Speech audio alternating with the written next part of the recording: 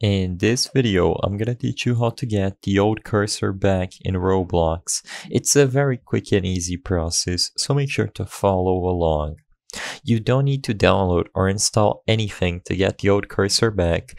What you have to do is simply right-click the Roblox player shortcut or executable file in your computer. You can also open up the Windows Start menu and simply look for Roblox, right-click on it, and then select Open File Location after you locate the Roblox executable.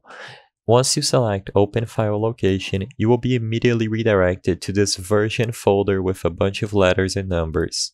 Inside this folder, go into Content and then Textures.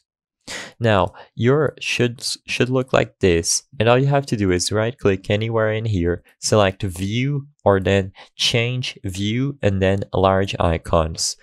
Now, once you change it to large icons, you should be able to immediately recognize the arrow cursor.png file and the arrow far cursor file.